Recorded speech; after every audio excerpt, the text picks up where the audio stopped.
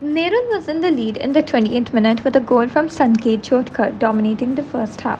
However, coach Kennedy Narona changed the game plan by placing Mohsin Saad.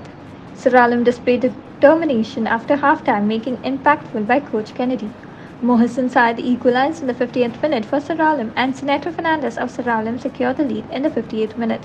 Despite Nerul's early domination, Seraulim's relentless pressure and skillful play led to an impressive comeback victory, highlighting their young team's skills.